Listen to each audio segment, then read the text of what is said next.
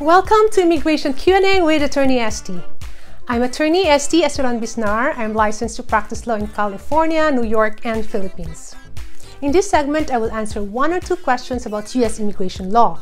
So if you have questions, feel free to email me at attorneyst@aceronbisnarlaw.com and I will do my best to answer your questions through this segment. Now, let's get started with the questions. My name is Lina Senatin Partosa, and I have a question for you, Attorney Estee. A friend of mine is a green card holder and have stayed in the Philippines for more than 2 years now. Can she still use her green card if she decides to return to the U.S., or does she have any other options? Thank you. Thank you, Ms. Lina Partosa, for your question. Well, once you get your legal permanent resident card, otherwise known as green card, you are expected to make the United States as your permanent residence. So remember, if you have been absent for the U.S. for more than 1 year, you will be found to have abandoned your permanent resident status. So my tip for you, if you expect to be out of the United States for more than 1 year, I recommend that you apply for a re-entry permit on Form 131.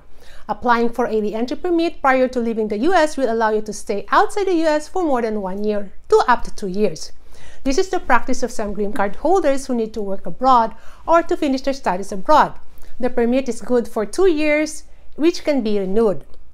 Now, if Ms. Partosa's friend did not apply for a re-entry permit, she may be eligible for a returning resident immigrant visa or SB1. She can apply for a returning resident visa at the nearest U.S. Embassy or consulate abroad.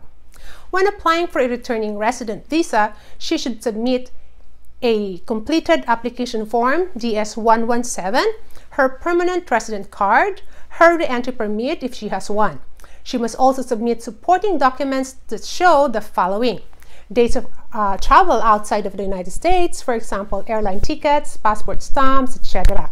Plus, this is very important, proof of her ties to the United States and her intention to return. Example, tax returns and evidence of economic, family, and social ties to the United States. Proof that her protracted stay outside of the United States was for reasons beyond her control.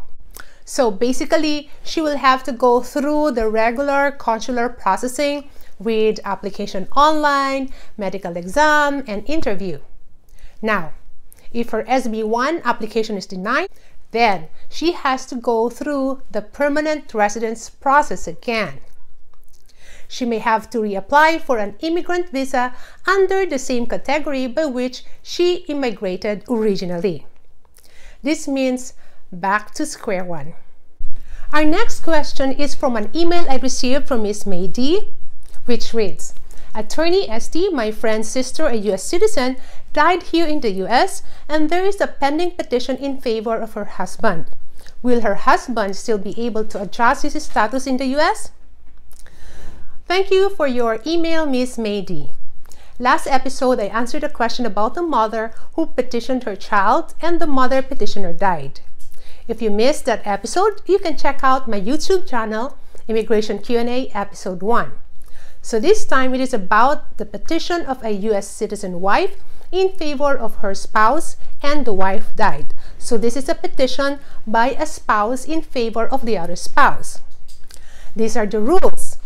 If there is already a pending I-130 petition or an adjustment of status concurrently filed with the I-130 petition, but there is no decision yet at the time of the spouse's death, USCIS will still proceed adjudicating that case, even if the petitioner's spouse died. USCIS will still rule on this pending petition. But take note that the husband will still have to satisfy all other eligibility requirements. One of these requirements is proving that they entered into marriage in good faith. Also, he must prove that they were still married at the time of her death, not separated or divorced. Now, for additional information, what if the deceased wife had not filed a visa petition for her husband? If the wife died without having filed any petition for her husband, the husband can self-petition as a widow, which is a different set of paperwork. This is what we call the I-360 petition. There are several requirements for this kind of petition.